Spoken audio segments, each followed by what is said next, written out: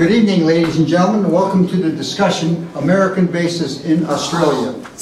Too close for comfort, more of them. More important, binding us tightly, and we're still a target. Our speakers on the subject are Dennis Doherty, who has been the coordinator of the Australian Anti-Bases Campaign Coalition since 1988 and a teacher all his life. Our logo is deliberately in the Aboriginal colours, and it always has been, because these are the colours of the Aboriginal flag, because the US bases, as is all of Australia, are on Aboriginal land. Now, while we're in this mode slightly of remembering our people, I want to pay respect to Ray Jackson, who recently died. Ray was a great activist for the Koori people of Sydney and New South Wales, and some of you may have read the report about him in the Herald last week. I also would like to pay respects to Hal Alexander, a white fella who was one of the early people in the anti-bases campaign. He did a lot of very good things for the working class and for the anti-bases movement. His most spectacular thing was that he and three others rode bicycles down the main runway strip of Alice Springs Airport to prevent the US plane, a huge US transport plane, from landing. So we remember Hal Alexander and remember Ray. So if we have 10 seconds of silence to remember those great leaders who went before us.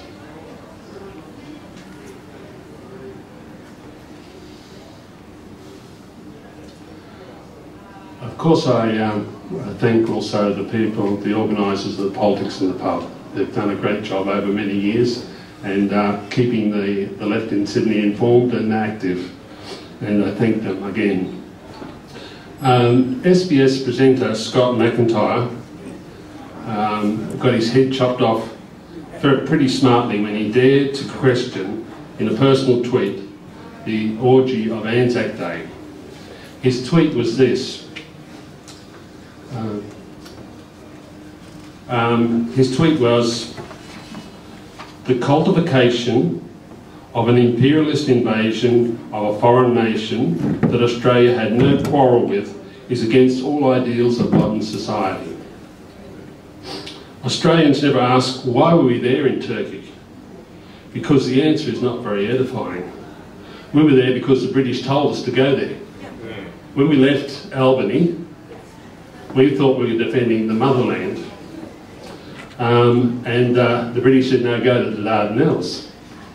And they didn't know that the British had made a secret agreement with the Tsar, who was known at the time as the most despotic ruler in Europe.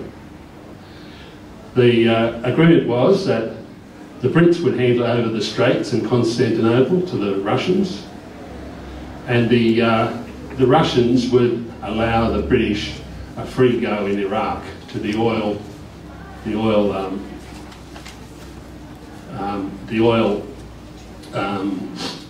resources there.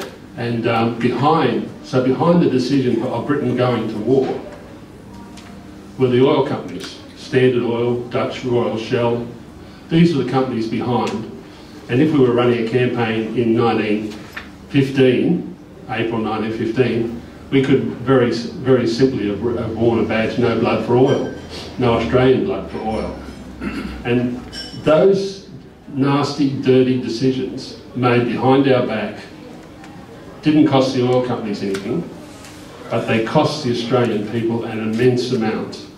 60,000 dead, 150,000 wounded, nearly 400,000 people enlisted. The cost of the war was 15 federal budgets. 15 federal budgets went on that war, all to support a company such as this.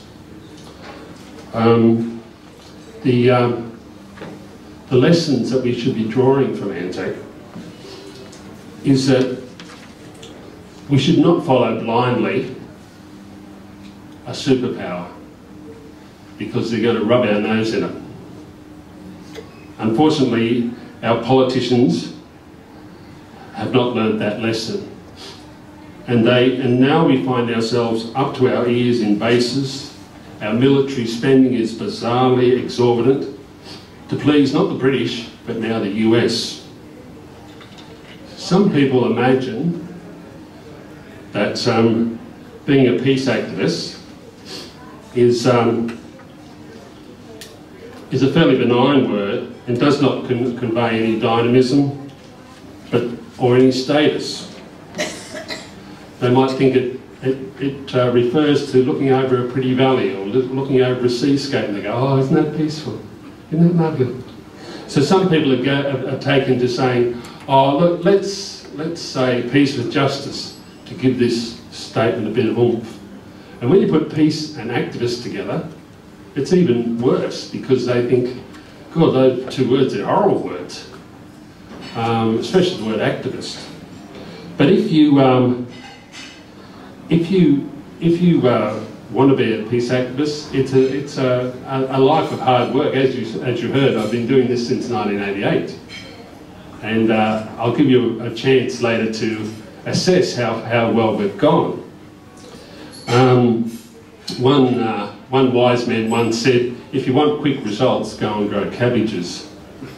Another person at a recent meeting said to me, he was surprised that a person my age, 21, gave a damn.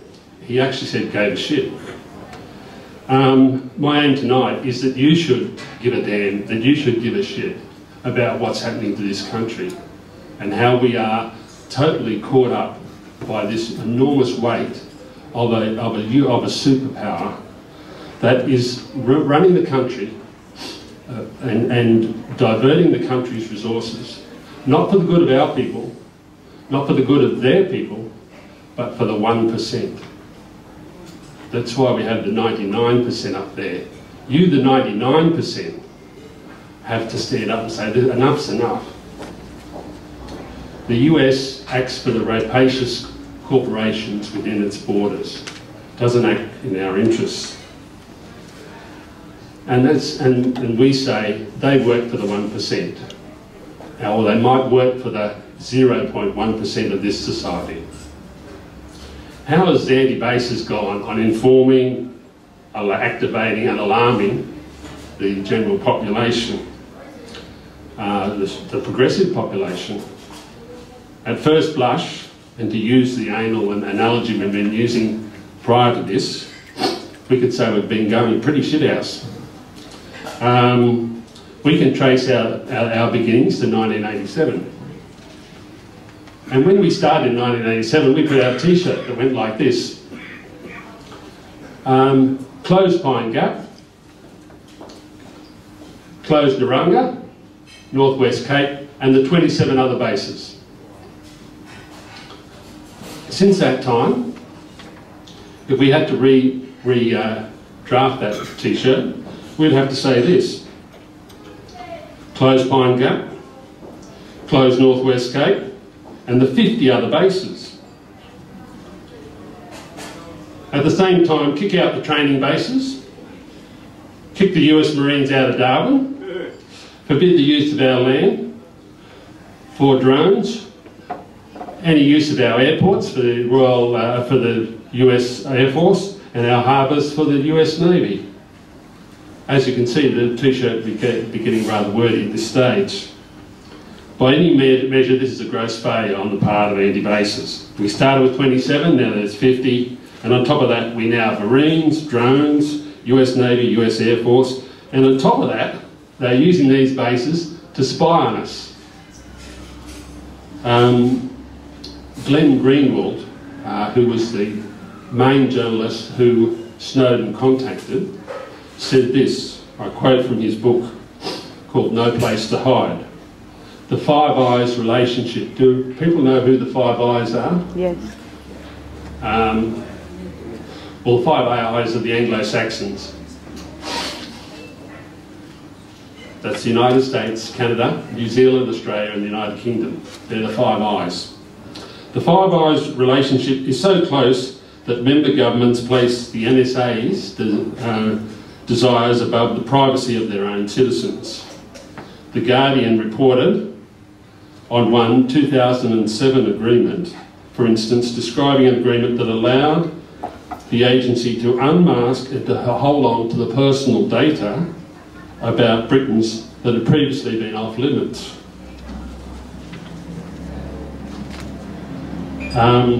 And then again in 2007, they changed the rules to allow the NSA to analyse and retain any British citizen's mobile phone, fax numbers, emails and IP addresses that they'd swept up in their dragnet.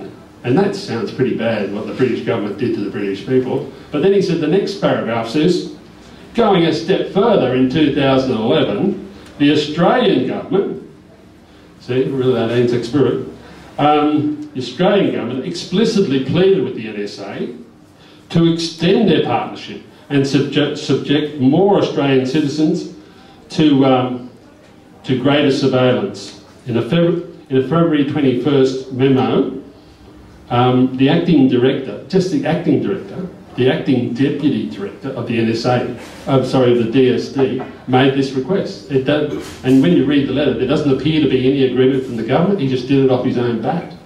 He said, oh, you know, we're in a bad way. Extend the surveillance and take up more of the Australians, the Australian citizens' personal details.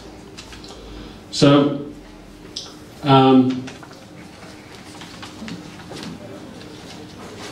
in the heyday of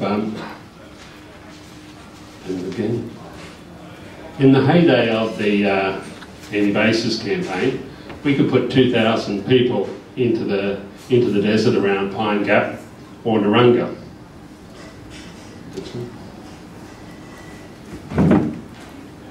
Just go over that one, and then that one, and that one, and that one, that one. Okay. In the heyday, we wiped the footy finals off the Sunday papers. So many of our activists got into one of the bases that they sent the army in, and this was front page news, which was more important than the AFL results in Melbourne, Adelaide, and so on, and the rugby league results in Sydney. So, anyway, activists in anti-basis activists in Australia could sort of whinge about all the obstacles to achieve our objectives. We could say we have little money versus the unlimited billions of the pro-US group. We could say we get no publicity. Both major parties are so pro the US president, so pro the US, President Obama could say of them as what he said of the Australian soldiers in Darwin when he announced the pivot to Asia and the US Marines to be stationed in Darwin. Now, I hope you're proud of this, everyone. This is what he said. Afghanistan, I know many of you were served there, including the proud members of Brigade 1. Like generations before you, you've lived and served alongside your American colleagues. Day in and day out, you work together so well, it's often said you can't tell where our guys end and your guys begin. So is that, Obama thinks that we're so united you can't tell us apart. So is this what we want for our country? Surely we could have a more rounded and independent country than that. Looking at the shortcomings of the anti-basis campaign, we could see the view of the assessment at the moment is pretty bleak. In academia, believe it or not, people study the anti-basis, the social movements such as the anti-basis. And one such academic, Aidan Ricketts, of Southern Cross University, said at a lecture that when activists come crying to him about they're burnt out, that they're getting nowhere, he says, don't worry about that. Look at what your enemies are saying about you. And then draw conclusions from that. Draw your encouragement from that. One such enemy was Malcolm Fraser. That was burned out, by the way. That's why I had that. That was from a bushfire. So when you're burned out and look like a bushfire, anyway, here's Malcolm Fraser. He was one of our main enemies for a long time. And he was a devotee of the US alliance. And he came in such a 180-degree turn that it was amazing. This book is so significant, and he wrote a book called Dangerous Allies. This book is so significant that we should have 2 new initial clusters. We should have BF and AF, before Fraser and after Fraser. Before Fraser, a Liberal Party person saying, they lied to me about Vietnam, they lied to me about Iraq. You think, well, when we're going to, let's station some more troops in Iraq. Why? Because the Americans have asked us. But they lied to us about Vietnam. The British lied to us, and yet we keep doing it.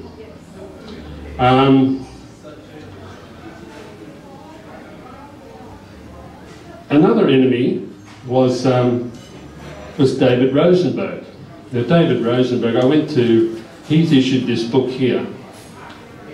It's called Inside Pine Gap. He was a US operative at Pine Gap, and his book has the permission of the CIA and the Australian government. And I went to the launch of the book. I thought, I'll go down and see what this bloke's saying. He was in Pine Gap for 17 years. And he was one of these Americans who think Aussies are funny, like he'd say things like, I really enjoy Aussies, they love playing golf together. We had a wonderful time in Alice Springs, we were playing golf. And he talked about golf all the time. He didn't talk about his work. Anyway, so I got up and asked him a question. I said, what do you feel about the fact that your information was responsible for the bunker that got hit in Gulf War I, killing about 150 civilians? Oh, he said, without a moment's hesitation or shame.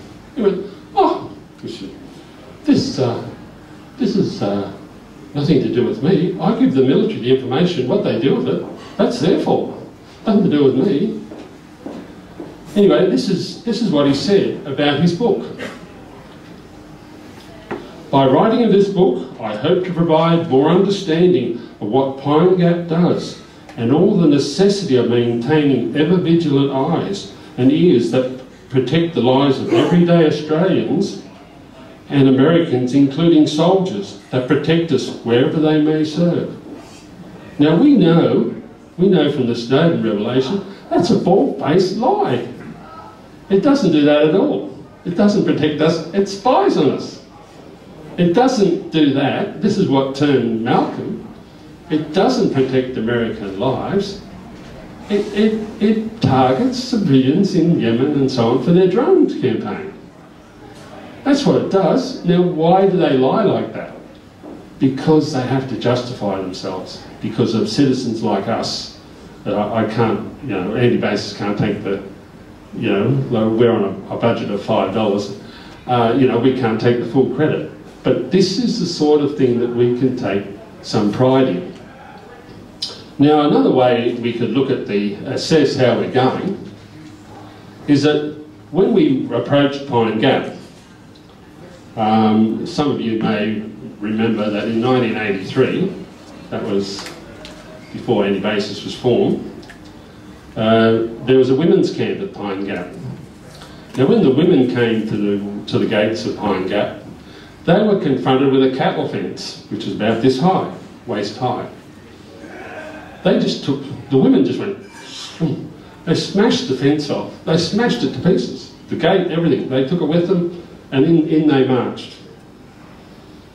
When we got there in 1987, the gates were a lot stronger, and the fence was 2 metres high, and it extended 200 metres to the right and 200 metres to the left. Then it became a cattle fence again. And there were cameras going like this at the front gate. And each year, the securities got bigger and bigger and bigger.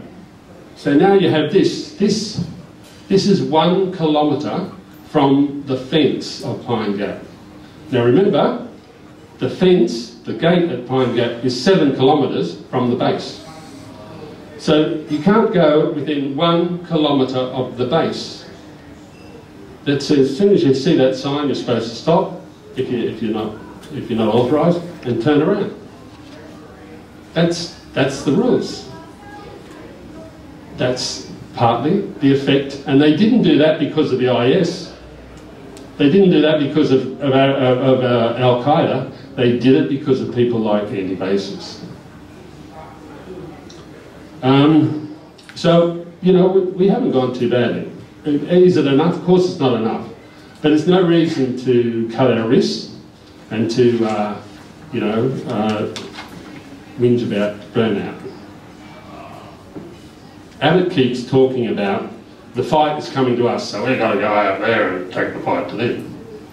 Well, this was the, I'm sorry I got the slides out of order, but this was the comics view of, the cartoons view of the Narungga. When the Narungga happened, that when a person got into Narungga, went inside all the radomes. This was one view of the one cartoon's view, and the next cartoon's view. Look, mummy, we're on TV. So, anyway, so this is the fight coming towards you. Back to that.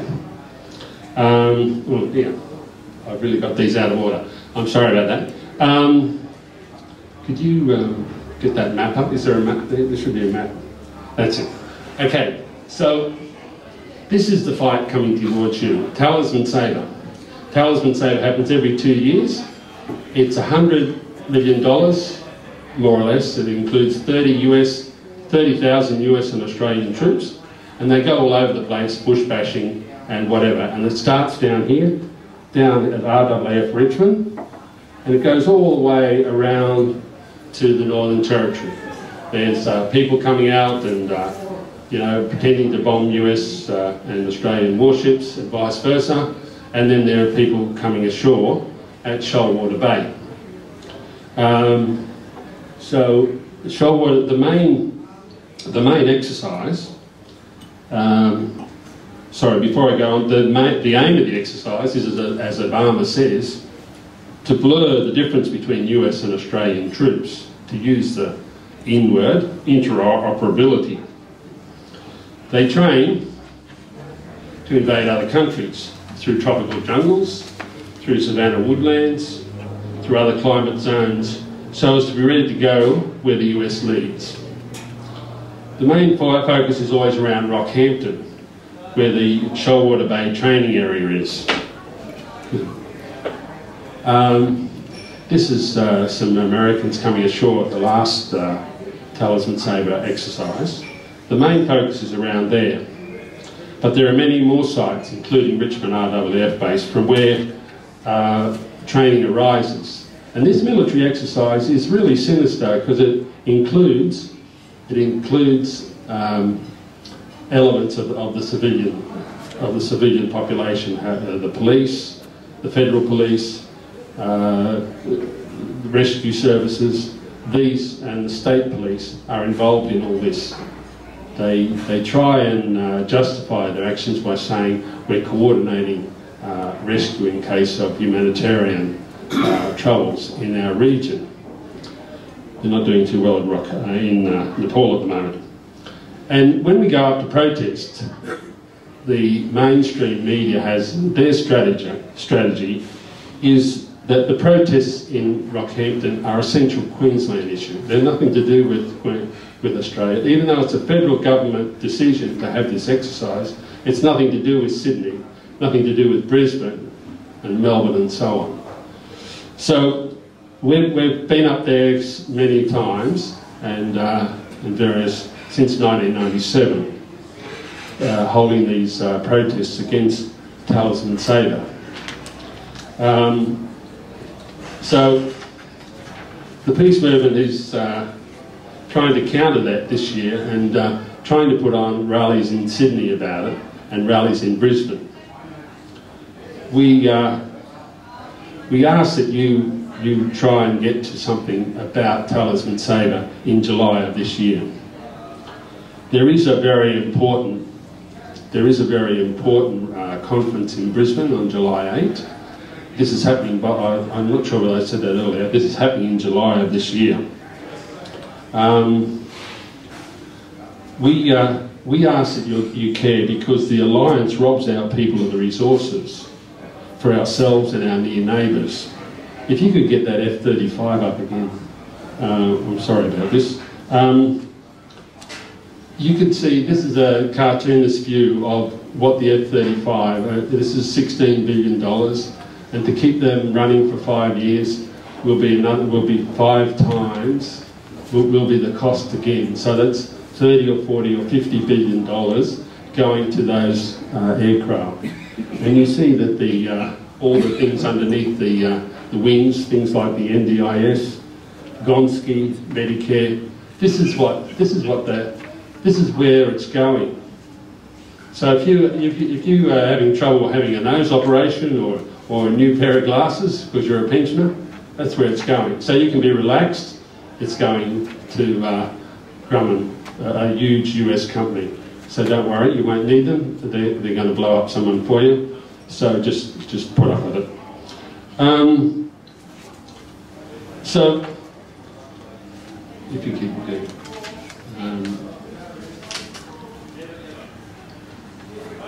5 minutes, plenty of time. As I said before, the major action is in Brisbane and then on to Rockhampton, but in Brisbane there's a conference. Keynote speaker is Senator Scott Ludlam. The peace movement is also,